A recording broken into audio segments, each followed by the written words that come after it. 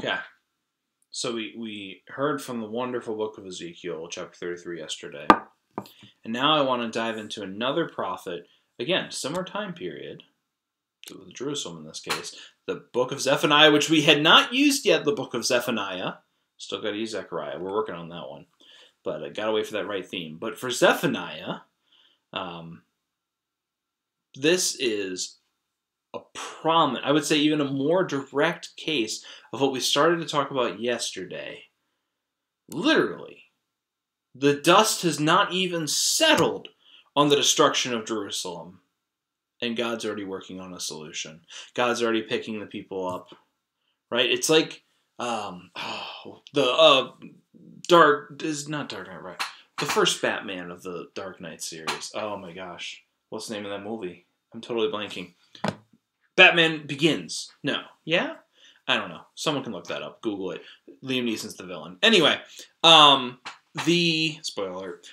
But there's that scene, right? That Bruce Wayne keeps coming back to. The kind of one of the themes of the movie, right? With Batman is that he grows throughout the movie. He's learning that he's not perfect. But rather, he learns from his mistakes. That is his weaknesses that give him strength, okay? Follow me on this one. And there's always this flashback he keeps coming back to in his childhood where he had fallen in a well and couldn't get out, and he shouldn't have been, his parents told him not to be doing what he's doing, and he did it anyway, and he paid the price, okay? And so the image is his father's coming down to pick him up, and he says, "Why did we fall down, Bruce? We learned how to pick ourselves back up." I think that's a great example of God. Literally here in Zephaniah, chapter 3. The dust hasn't even settled, and God is already saying to the nation that was wicked, that was... Oh, wait, I want to get the exact words Zephaniah uses. Scrolling up. No, it is wicked. Nailed it. That basically the people have got to become the enemies of God by how wicked they were to their fellow human beings.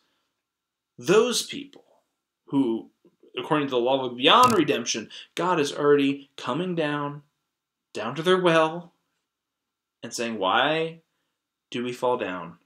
So we can learn how to pick ourselves up. Here in verse 18, "I will remove disaster from you, so that you will not bear reproach for it. I will deal with all your oppressors at that time, and I will save the lame and gather the outcast. I will change their shame into praise, and renown in all of the earth. At that time I will bring you home. At that time when I gather you, for I will make you renowned and praised among all the peoples of the earth, when I restore your fortunes before your eyes, says the Lord." God doesn't have to promise this. God doesn't have to help the people learn from their mistakes and become stronger because of it. And here God is doing it. God's making promises that only God can keep. And I love that too. God intentionally chooses kind of as a teaching moment, right? Some of the greatest transgressions against Israel is they did not care for the lame. They did not care for the outcast, the alien, the poor, the widowed, right? This is a constant refrain in the prophets that they have failed to uphold of the mercies of God's law, that they have only taken care of the powerful, and they've chased money and idols and all that good stuff. And God's saying, you know what? You did do all that, but here we're going to do something different. God's kind of like, do it with me now.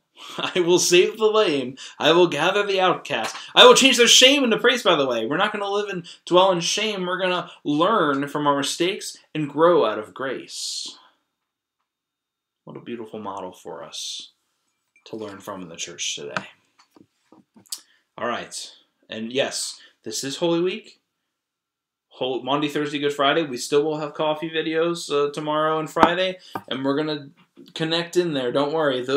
This image of God transforming shame into grace, well, it's going to show up those days too. Happy Holy Week. See you tomorrow.